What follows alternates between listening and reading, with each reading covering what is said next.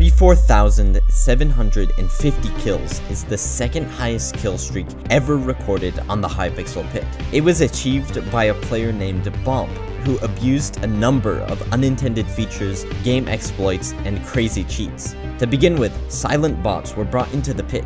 Those are bots which are programmed to act like normal players, so they can be killed easily but don't look suspicious. Bomb used an exploit with a major event so he could remove his mega streak and negate the extra damage normally associated with them. He also had a setup that was designed for maximum damage. Bomb had damage perks, custom enchants like Mind Assault, and a team of friends to build bedrock rings to condense his victims. He also used a glitch called spade swapping that allows players to deal crazy extra damage when they switch between a sword and combat spade really quickly.